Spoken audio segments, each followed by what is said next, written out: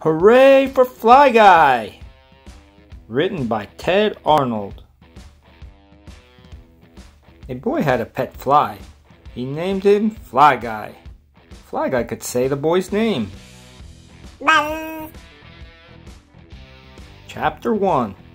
Fly Guy went with Buzz to play football. Coach said, "We need one more player for the big game." Buzz said, "Fly Guy can play." Coach laughed. Ha ha ha ha! Flies can't play football. Buzz said, "Fly Guy, show him what you can do." Fly Guy kicked the ball. Fly Guy went out for a pass. Fly Guy tried to tackle Buzz. I was right, said Coach. Flies can't play football, but he can come to the game.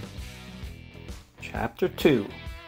It was the day before the big game. Buzz made a helmet for Fly Guy. They played football. They did jumping jacks. They planned a secret play. They made up a touchdown dance. They went to the big game.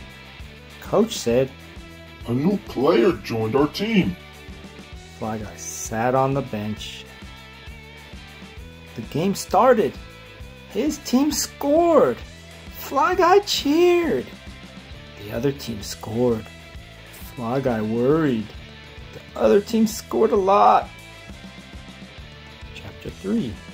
Finally, there was 1 second left in the game. The big game.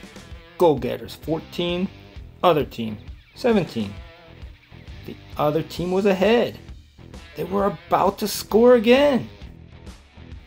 And the new player was hurt. Coach said, "Okay, Fly Guy, you can play now. The game is lost anyway." Buzz said, "It's time for our secret play." Fly Guy went to the line. The other team snapped the ball to their quarterback. Fly Guy flew fast and straight. He flew right into the quarterback's nose. The boy dropped the ball. Achoo! Buzz picked it up and ran. He scored! Fly Guy and Buzz did their touchdown dance. The team cheered. We won! Hooray for Fly Guy!